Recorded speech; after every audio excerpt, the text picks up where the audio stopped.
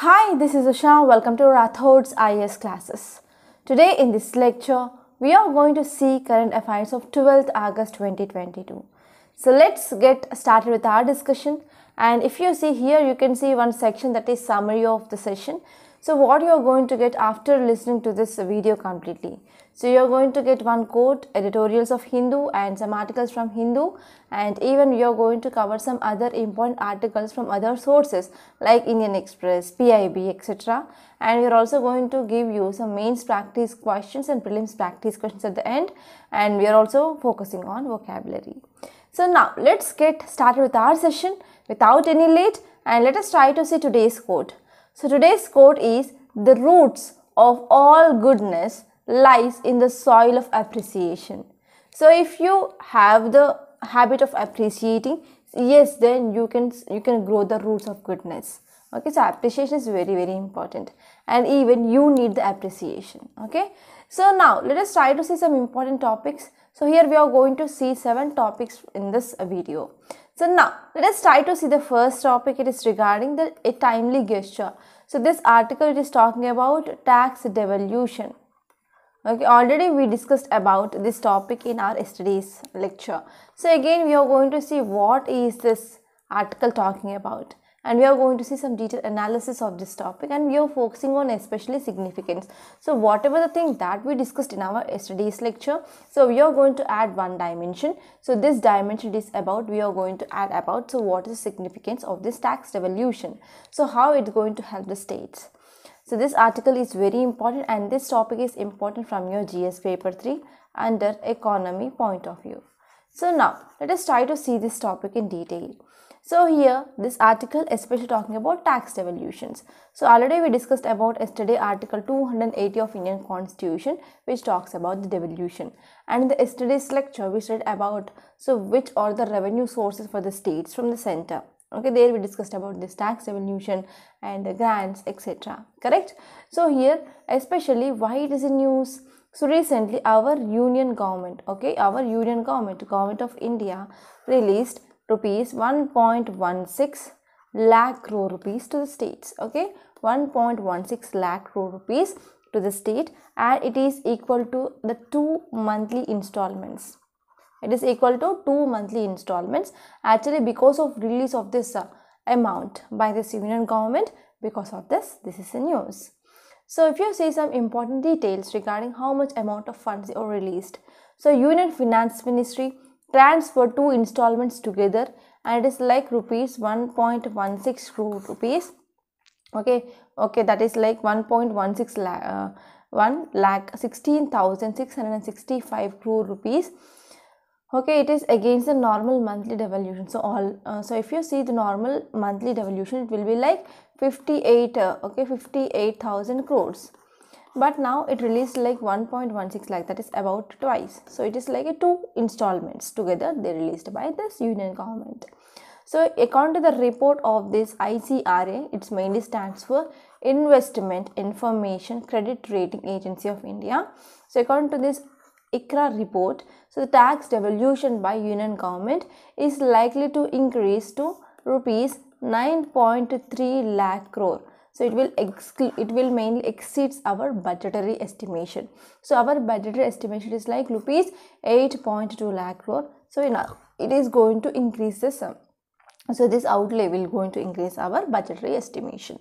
Right, so which state which is going to get the highest amount? So highest amount is received by this UP, and second will be by Bihar.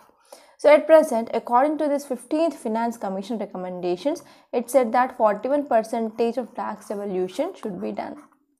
So here if you see this infographic, already we discussed this infographic in yesterday's lecture.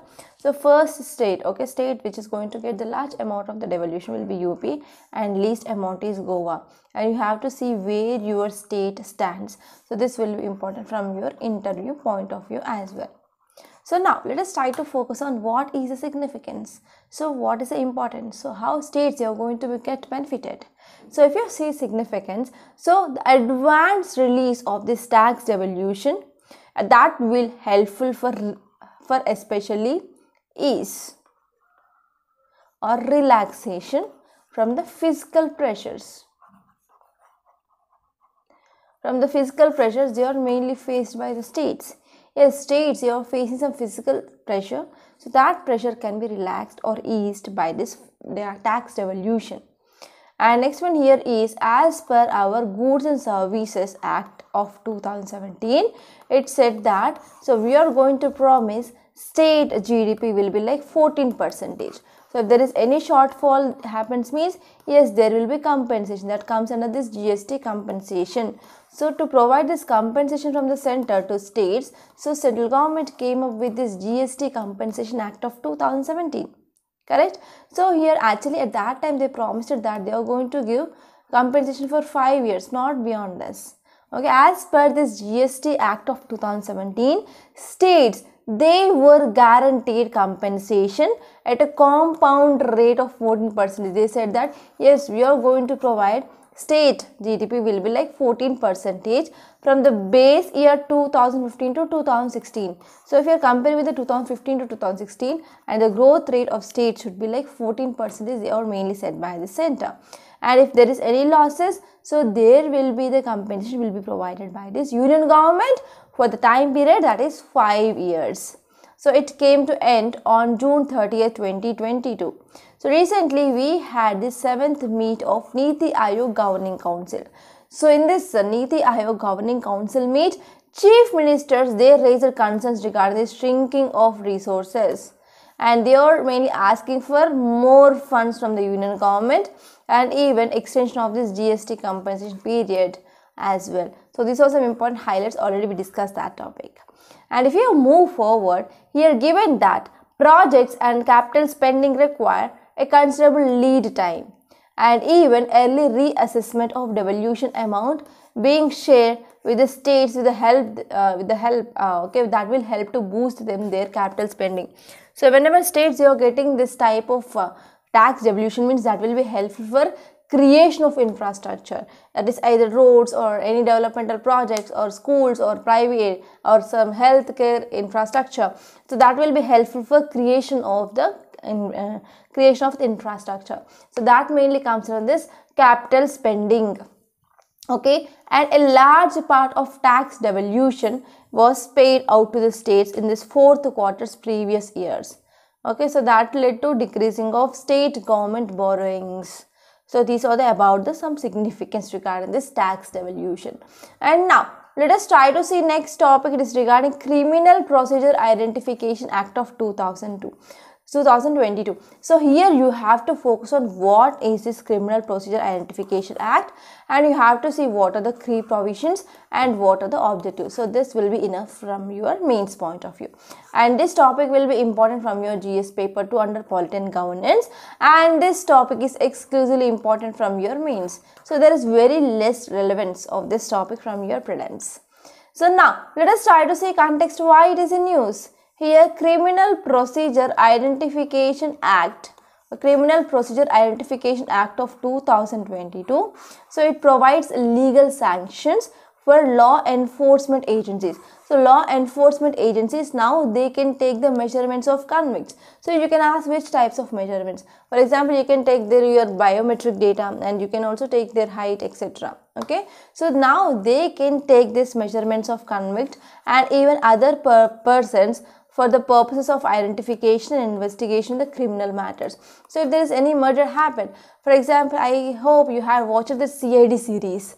Okay, CID series is present in both Hindi and as well as in Telugu, and also in some regional languages. So if you have watched that CID series, so you can understand how CIDs, they will do investigation. Finally, they will catch the culprit. Correct?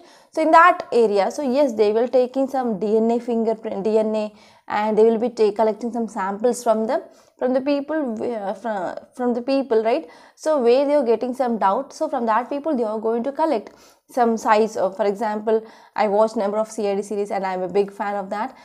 So here I can remember, like, so if they found one shoe in that area, so they will be also, if who are the persons on whom there is a doubt, so they will be taking the size of that leg as well, and even they will be taking some samples of the blood and some hair samples to find this DNA, whether their DNA is matching with that or not. So in this way, now this Criminal Procedure Identification Act of 2022, which mainly gives a power, okay, which mainly gives the legal sanctions for this enforcement agencies now for taking the measurements of the convicts and other persons for the purpose of identification and investigation of criminal matters. So while the legislation was enacted earlier this year, so Ministry of Home Affairs notified it to come into effect from August 4th. So it is going to come into effect from August 4th, 2022. So this is the thing which mainly said. So if we are talking about the objectives of this criminal procedure, okay, Criminal Procedure Identification Act of 2022. So here, what are the objectives? So why we came up with this act? So first one here is, so it will help, it will mainly provide some power for this enforcement agencies, and they can go for collecting of information, and that will be helpful for prevention and as well as detection of crime.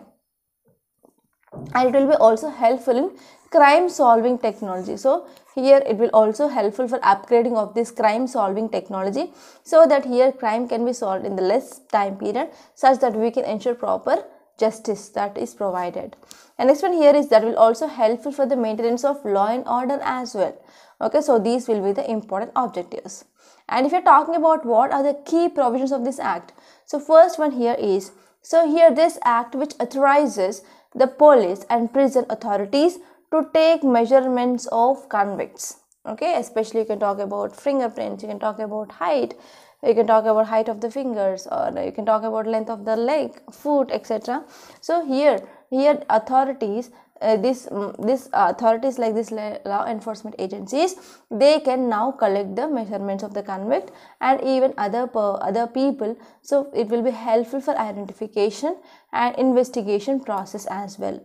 And one more thing here is, so this act does not mandate the compulsory recording of all measurements for all types of offences. For all types of offences, it is not saying that we need to compulsorily record all these measurements. And second one is repeals the old act.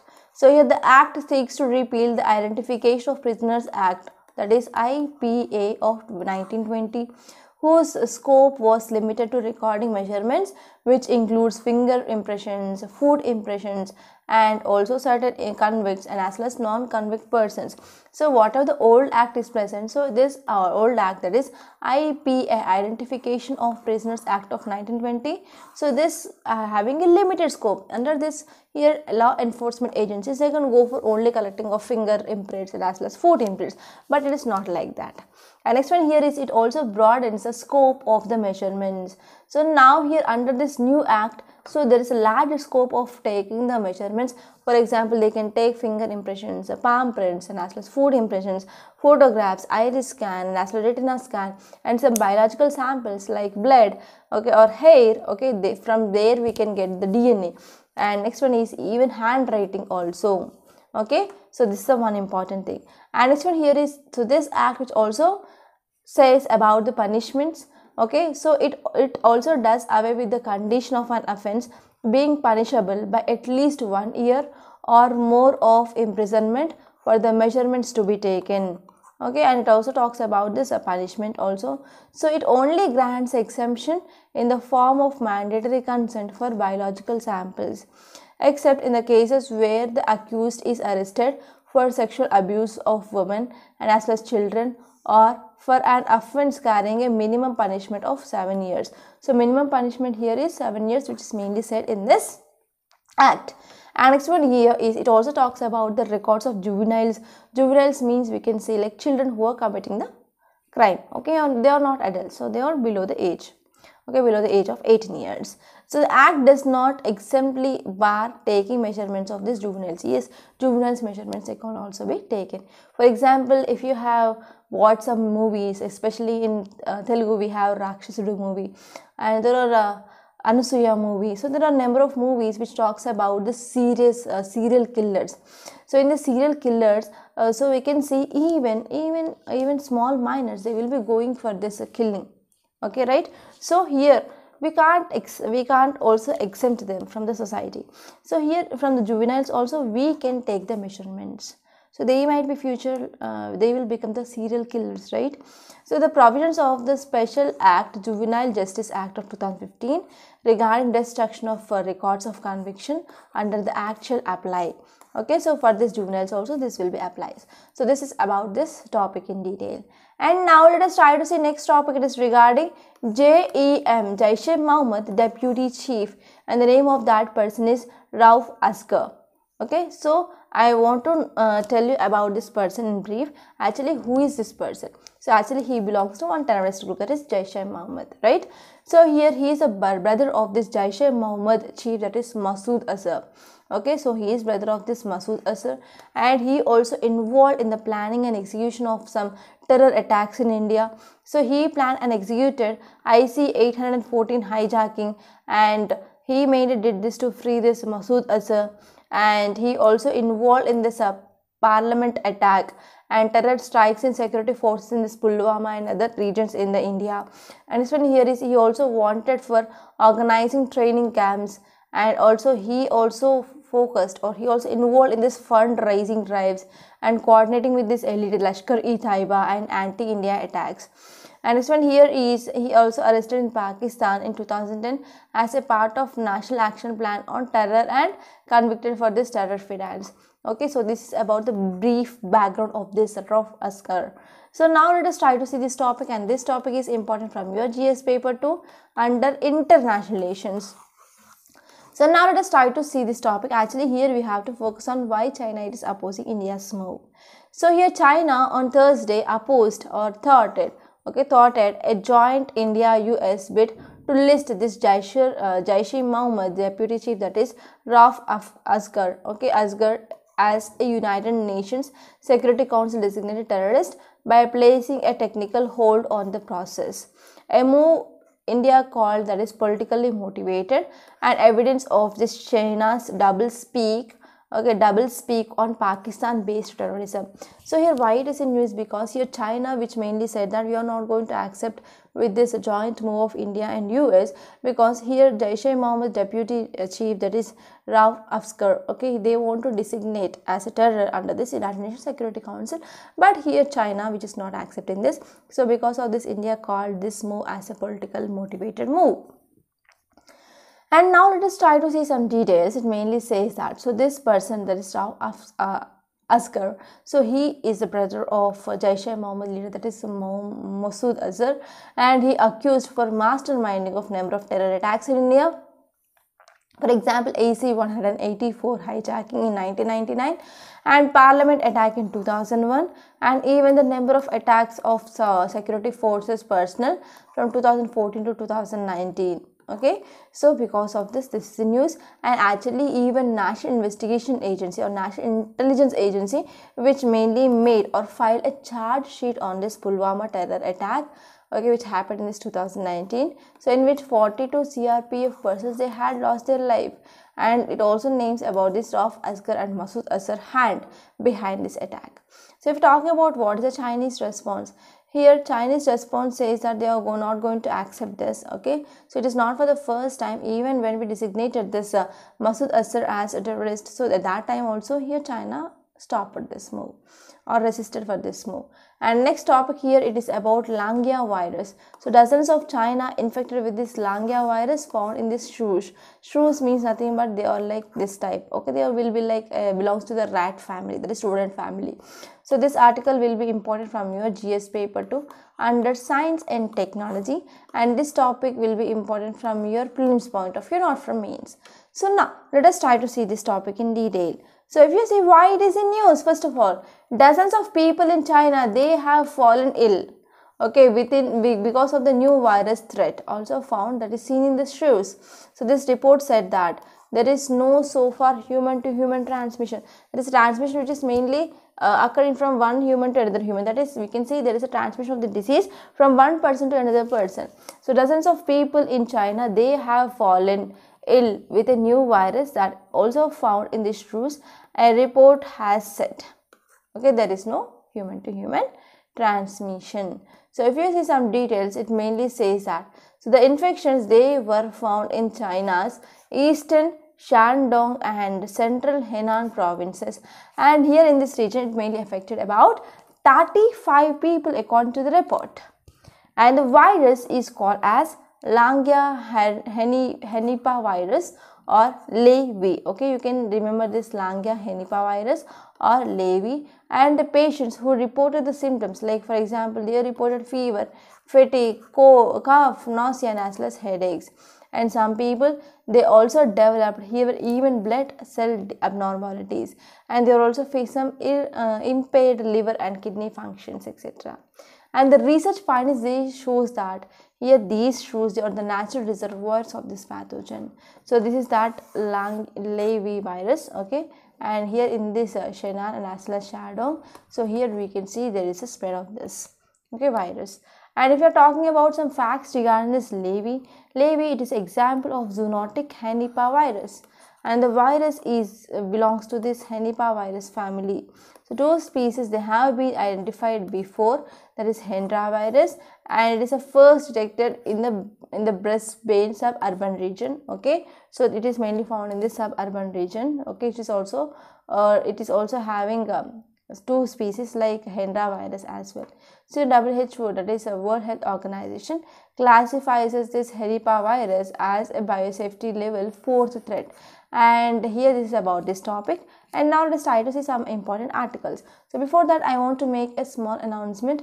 So here we in Rathod says we came up with this PTS prelims test series for this 2023, and what are the questions we are providing here? It is of great standards, and we designed particularly the questions.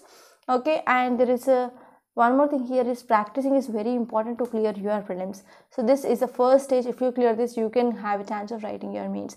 So try to join this course, and we are providing 30 tests along with GS and also CSAT. So this will be absolutely useful, and the cost of this course here is just 3,000 rupees for 1 year, and the links of this course is given in the description box and the timetable, schedule, etc. And if you want to join this course, you can visit our website. There you can click on the course list and you can do the payment for this course. And if you have any doubts, so please call me on this number 8074765513. Okay, so now let us move forward and let us try to see some more important articles that appeared in the other sources. Title says Hindu minority status, Supreme Court slammed government in May for changing stand. Now says no case clubs, please. So here we are going to talk about what is this minority status. So this is important from our GS paper to under polity point of view.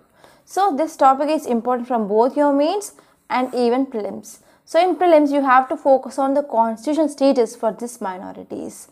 So now let us try to see why it is in news. So recently Supreme Court pronounced that recognition of minorities at the district level is contrary to law. So we can't go for recognition of minorities at the district level. So if you see about these cases, so first case of Supreme Court here is Kerala Education Bill case of 1958. It is a very old case. Okay, it is 1958. So the Kerala's Education Bill case of 1958, which rejected that minorities be identified at the block or district level. And in 2008, that is a very recent, that is TMA Pi case. So it said that linguistic and religious minorities are determined by taking the state as a unit, and it is not at a national level. At the state level, yes, we can go for identifying of this linguistic and religious minorities. So if we're talking about minorities in India, so yes, we have National Commission for Minorities Act of 1992, and under this we are going for recognition of these minorities. And currently those communities which are notified under this Section 2C of National Commission for Minorities Act of 1992 by the central government, they are regarded as minorities. Okay, Section 2C of National Commission for Minorities Act of 1992, they are mainly called as regarded as minorities. So if you are talking about some examples, for example, Muslims, Christians, Sikhs, Buddhists, Zoroastrians, that is Parsis, and Jains in 2014, they have been notified as minority communities. And if you are talking about constitutional status, Yes, our constitution does not define the word minorities, but there are some articles in our constitution which talks about these minorities. So article 29 of Indian constitution, which talks about right to conserve distinct language, script and culture. Right to conserve distinct language, script and culture. So it grants protection to both religious and also linguistic minorities. Okay, so they grants protection to both religious as well as linguistic minorities, and its scope, it is not necessarily restricted to minorities only. It is not only talking about minorities under this article 29. So if you see article 30, which talks about right to establish and administer education institutions of their choice. So especially minority people, they will have their own mother tongue, right? So here, because of this, here article 30 talks about right to establish and to administer education institutions of their choice, and the protection under it is confined only to minorities. Okay, and next one is article 350b. So article 350b talks about a special officer for linguistic minorities, and this officer will be appointed by our President of India. So now let us try to see the next topic. It is regarding urban housing scheme, that is Pradhan Mantri Awas Yojana Urban. So cabinet approves extension of urban housing scheme till 2024. So this article is important from your GS paper 2 under polity and governance, and this topic will be important from your both mains and also prelims. So from prelims you need to see some basic facts regarding this scheme, that is Pradhan Mantri Awas Yojana. So now let us try to see why it is in news. So Union Cabinet approved the extension of this flagship urban housing scheme, that is Pradhan Mantri Awas Yojana Urban, till this December 31st, 2024. Okay, so till here 31st December 2024. So here Union Cabinet took a decision that they are going to extend this Pradhan Mantri Awas Yojana till 2024. So if you see details, it mainly says that, so this scheme has been launched in 2015, and the original scheme which mainly had some deadlines, okay, and this scheme which aimed for providing affordable housing with the incentives, okay, and this scheme which mainly launched with an aim to achieve housing for all by 2022. We can achieve this housing for all by 2022. So if we're talking about 5 important features of this Pradhan Mantri Awas Yojana, so first one here is all weather housing units, and they need to have some basic facilities like water, kitchen, electricity, toilets, etc. And this one is, it is also focusing on women empowerment. And third one here, it is focusing on better quality of life for urban poor people, and it is also providing some security tenure also. And this Pradhan Mantri Awas Yojana, so it is going to provide some adequate physical and social infrastructure. So this is about this topic, and now let us move on to next topic. It is regarding technology innovation hubs. So here experts discussed best plans for Indo-US joint research projects, and those projects to be implemented to this TIHS, that is Technology Innovation Hubs. So this topic is important from your science and technology from your GS paper 3, and this topic is important from your prelims point of view, not from mains. So now let us try to see this topic, that is joint India-US research projects will be implemented through this Technology Innovation Hubs from now onwards. So if you see some details, it says that, so it comes under this National Mission on Interdisciplinary Cyber Physical Systems, okay, ICPS. So National Mission on Interdisciplinary Cyber Physical Systems. So it is mainly focusing on requisite infrastructure. They are focusing on providing infrastructure, for example test beds and data sets, and they also helpful for the collaborations as well, and even they are focusing on encouraging this exchange programs as well. Okay, so next one here is, so this an NMICPS, that is a National Mission on Interdisciplinary Cyber Physical Systems. So they launched in year 2018, and for this 5-year period, so we are going to enable some academia and as well as industry government collaborations, and we need to focus on especially technical support as well for the implementation. And what are the activities are there? So for example, they focus on technology development, human resources, skill development, entrepreneurship, innovations, and international collaborations. So these are some important areas of focus of the activities. So if we're talking about this infographic, it mainly talks about this national mission on interdisciplinary cyber physical systems. So first one here is it going to address increasing technological requirements of society, and it is focusing on 15 technology and 6 application innovation hubs, and also 4 technology translation research hubs, etc. And so here is the outlay here is rupees 3,660 crore rupees, and it is for the period of 5 years, and it is focusing on accelerating or improving this entrepreneurship and to set up startup ecosystem as well. So this is about this topic. And now let us try to see today's prelims questions. The first question is regarding, among the following crops, which one is the most important anthropogenic source of both methane and nitrous oxide? So this question appeared in this UPSC 2022. So option A is cotton, option B is rice, option C is sugarcane, and option D is wheat. So correct option is rice. And this one here it is regarding Uday scheme, right? So which one of the following is the purpose of this Uday? Okay, it is a scheme of government, and this question appeared in 2016. So whenever any scheme is there in news, yes, you have to know what is that scheme about and under which ministry it comes. So this will be important from your prelims point. Especially to say that only I selected this question.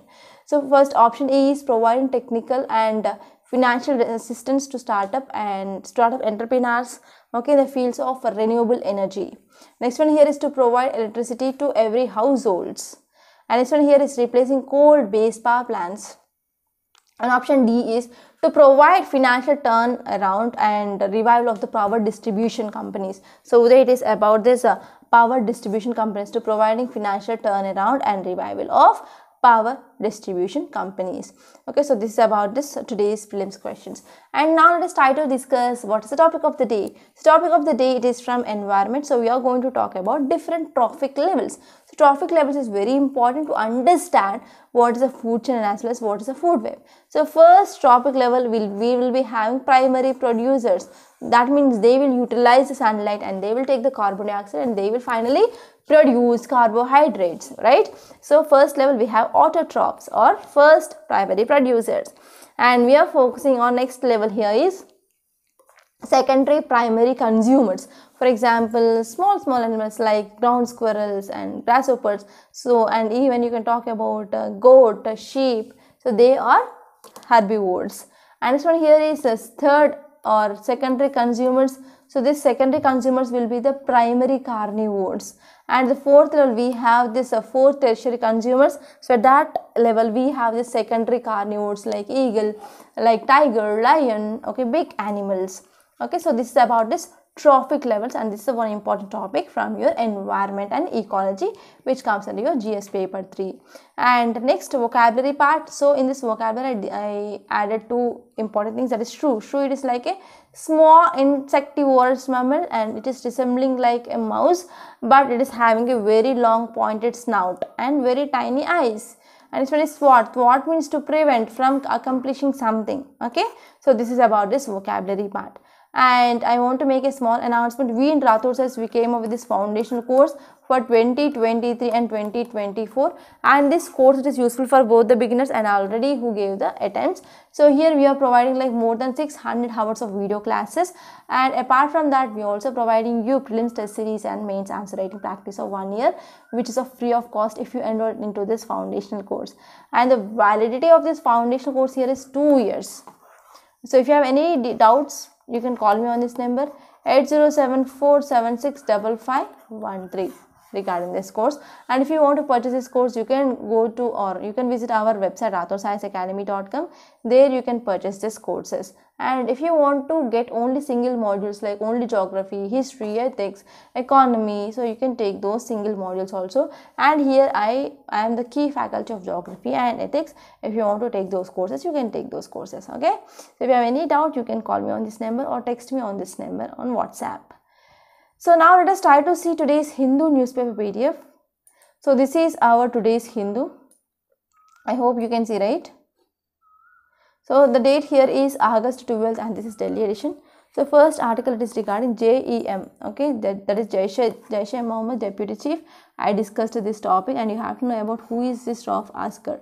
So after listening to this lecture, so if I ask who is this Rauf Asghar after 2 or 3 days, so you should not be have a blind face. Yes, you have to know he is the Deputy Chief of this Jaish Mohammed. And this one here is 4 drowned, 17 missing after boat capsize in UP. Capsize means get into water, right? So there is a sinking of boat that happened. So because of this sinking of boat in this Yamuna river water, that led to death of many people, and even many people they are missing. So here you have to focus on this disaster management aspects of this article. And here you can see Dhankar sworn as Vice President. So actually here Jagdeep Dhankar, he is sworn as 14th Vice President of India. Okay, and he took his oath.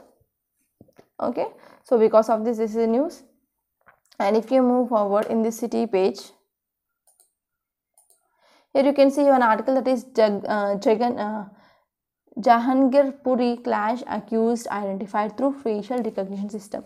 So here you have to know about what is facial recognition system, and even in our mobiles, yes, we are using this facial recognition system to remove the lock, right? So we are mainly using our face for the secret lock of our mobile. So in the same way, so what are the applications of this facial recognition system, that you have to know for sure, and try to do some research and try to write some advantages of this facial recognition system, and let me know in the comment box also.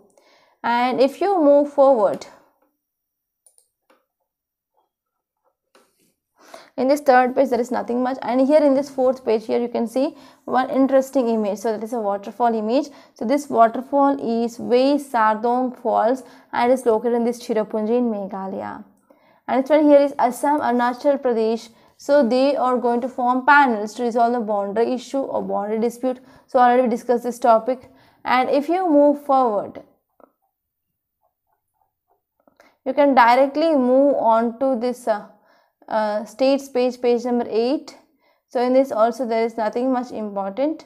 And here in this state page number 9, here you can see 9 Indian fishermen they held by Lankan Navy.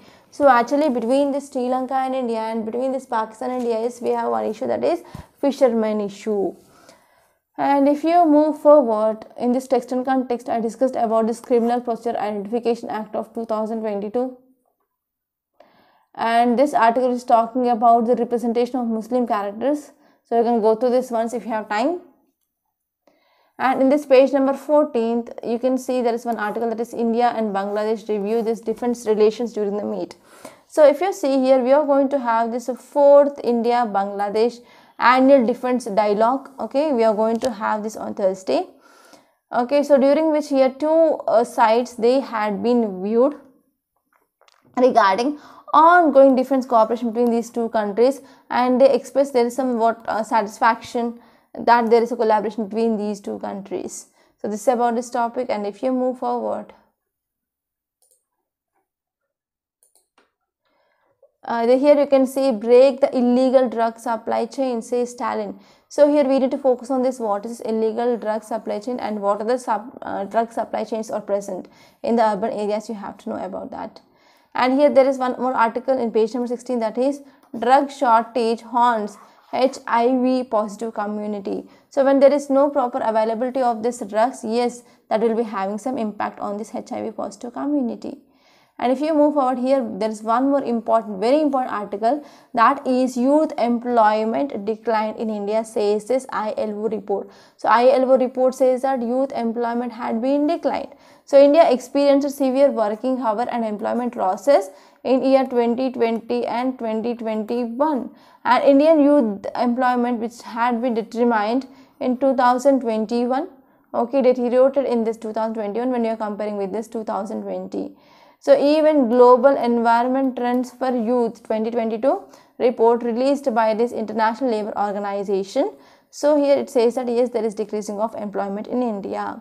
So here the recovery in this youth employment is still lagging globally. Okay, not only in India but also throughout the globe. Yes, there is some lag that is seen. So here this article says that the report says confirming that COVID-19 has hurt young people, okay, and more than and also more than any other age group. Okay, so there is a increasing of unemployment that is seen, and you can go through this article once. And if you go through this world's paper, so in this word paper here you can see Russia is a state sponsor of terrorism. So Latvian parliamentarians, they declared that Russia is a state sponsor terrorism, and those actions in the Ukraine that constitute the targeted genocide against this Ukrainian people. Okay, and the voting by 16 in favor and none against this Latvia's legislation. So MPs, they said that they consider Russia's violence against the civilians in the pursuit of political aims.